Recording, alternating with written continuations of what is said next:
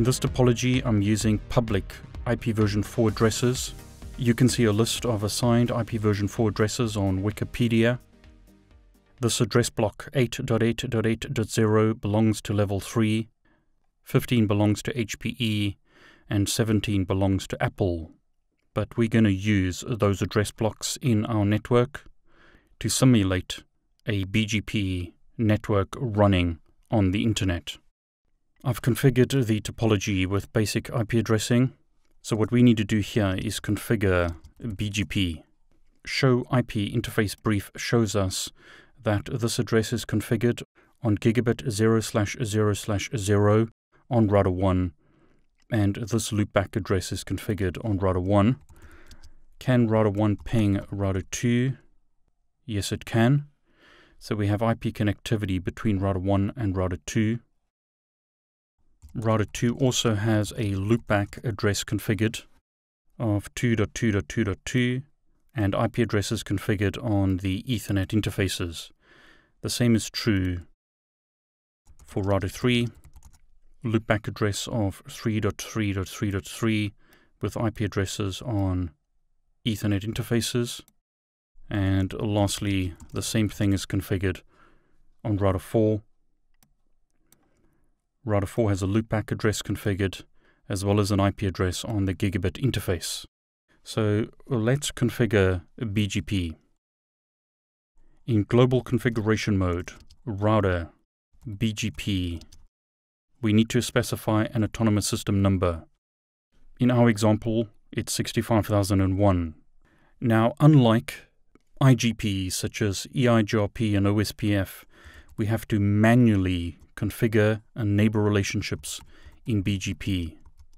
In BGP, we use this concept. Just because I want to be your neighbor, it doesn't mean that you want to be my neighbor. So both sides need to be configured statically with the IP address of the neighbor to form neighbor relationships with. We then need to specify the remote autonomous system, which in this example is 65002. So that's how you configure neighbor relationships in BGP.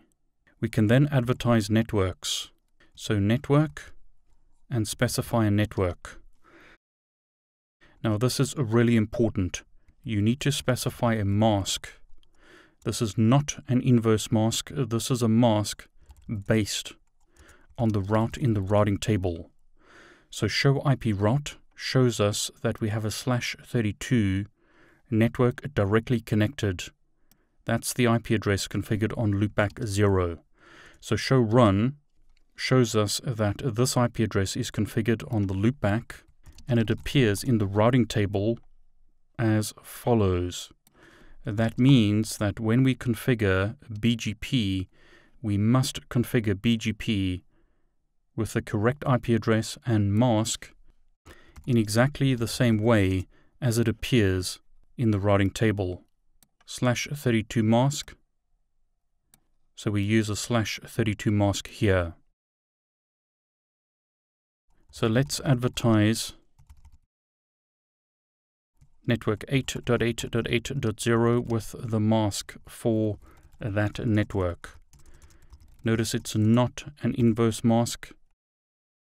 It's a standard mask. Again, that's based on this information as shown in the routing table. So that's how you configure basic BGP. You specify your autonomous system number, you specify your neighbor with their autonomous system number, and then you advertise routes into the BGP routing table.